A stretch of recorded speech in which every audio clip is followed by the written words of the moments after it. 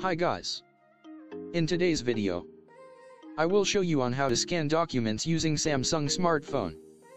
First we have apowersoft scanner. To get the app, simply go to the Google Play Store and search for apowersoft scanner, then install it.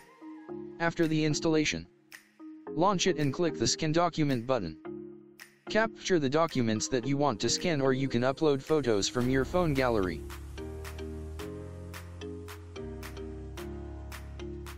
After the scanning process, you can filter and crop the scanned document. Then, hit Done button and it will be automatically saved on the doc file of your app. You can also export the file through email, WhatsApp, Facebook, etc. Next on the list is the camscanner. Launch the app.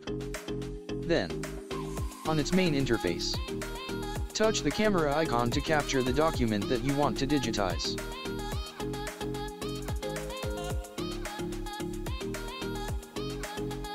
Next, crop the relevant part that you want to scan.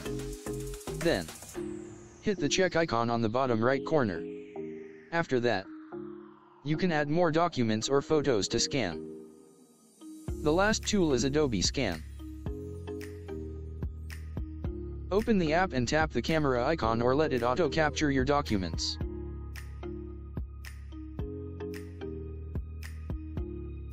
Next, crop out the unneeded background or items on the image.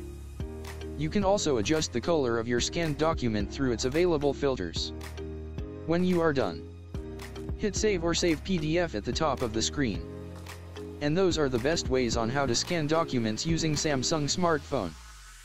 Thanks for watching.